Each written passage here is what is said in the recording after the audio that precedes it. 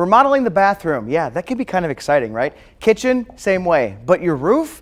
Probably not, but it's important, and that's why Consumer Reports put some to the test.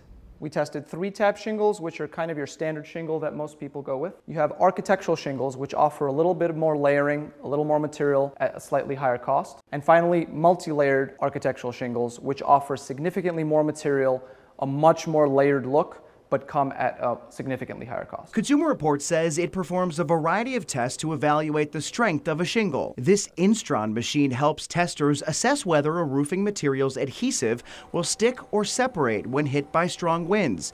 It's also used to see how much force it takes for a nail to rip through the shingle. This weathering machine hits samples of the shingles with 500 hours of simulated sunlight and rain. The pricier multi-layered architectural shingles come out on top for performance.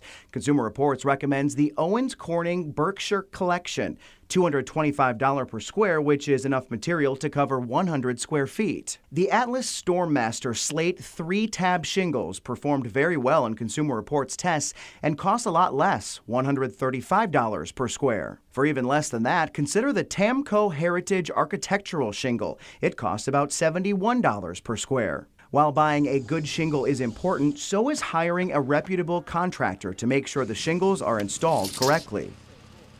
And don't forget to read the fine print on your roofing warranty. Look for a warranty that covers full replacement costs for new shingles and labor.